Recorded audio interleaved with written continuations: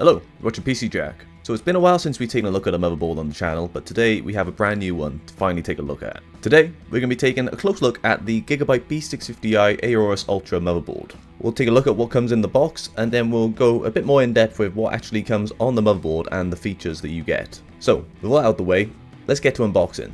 Opening the box, we're first greeted by the motherboard itself. We'll take a close look at that in just a second. We've also got some breakout cables for additional connectivity, which I'll show you where these plug in later in the video. We've also got this Wi-Fi and Bluetooth antenna, which you can use to connect to the rear of your motherboard. We've got two SATA data cables, one with a flat connector and also one with a 90-degree connector, so you can use these in order to connect your 2.5 and 3.5 inch drives. We've got a few M.2 screws, there's an included Gigabyte sticker, we've got an installation guide, which I would highly recommend referring to during your build, as well as some information for registering your motherboard for customer service, rewards, and more importantly for RMA purposes. Lastly, we also get this little expansion card for more connectivity. We'll take a closer look at this later though. So, that's everything that comes in the box. Now, let's take a closer look at the motherboard itself. So here, we have the GIGABYTE B650I AORUS Ultra. It's an ITX form factor and uses the AM5 socket, specifically LGA 1718 socket, which, in comparison to its predecessor AM4, no longer uses a PGA socket, which means the pins are on the CPU instead of the motherboard. Instead now, they're on the motherboard, so you'll want to be very careful with these as they're very delicate.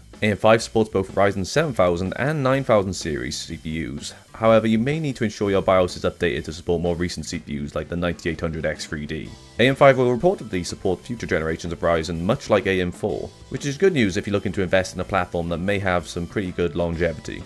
I have a lot of BIOS update tutorials on the channel, but I will also be publishing a tutorial specifically for this motherboard, so make sure you're subscribed for when that goes live. Additionally, we have support for both AM4 and AM5 cooler mounting with these brackets and backplate. However, if your cooler has its own dedicated backplate, then you won't be able to use it as the backplate is fixed to the motherboard. As you can see, the motherboard also includes a full backplate which assists with your cooling, but we'll take a closer look at that when we look at our storage. In regards to our PCB, this motherboard has a 12-layer 2x copper PCB. For our power delivery, we have a direct 8+2+1 digital VRM design and a 105 amp smart power stage. This should be more than sufficient for any Ryzen 7000 or 9000 series CPU, especially if you're looking to overclock, which this chipset fully supports with unlocked clock and voltage control. Especially looking at this VRM heatsink design, which is absolutely huge, so you should have no problems there. Moving on, here we have our two DDR5 DIMM slots. By JEDEC standards, this motherboard supports up to 5200 speed DDR5, but you can potentially run up to 7200 speed, but this is not guaranteed and will vary greatly depending on your CPU. For best results, I would also recommend running this in dual channel mode for best performance, so running with two DIMMs and not one. You can just use one DIMM slot, but this may negatively affect your CPU performance as well as your overclocking potential.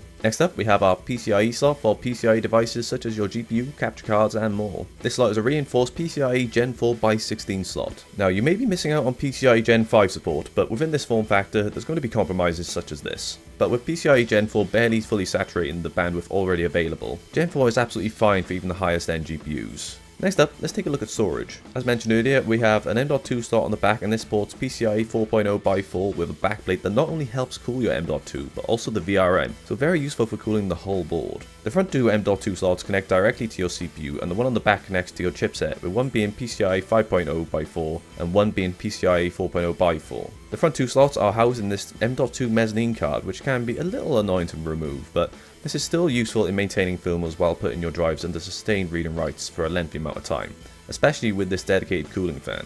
On this mezzanine card, you'll also find some headers like your front panel audio, which is tucked under towards the VRM heatsink. We also have a 5V 3-pin ARGB header for your RGB devices such as fans and LED strips. There's a breakout connector for your many breakout cables in the box. Moving on, let's take a look at our headers on the board. We have a USB 3.2 Gen 2 front panel header for the front panel USB-C port on your case, a port for our expansion card.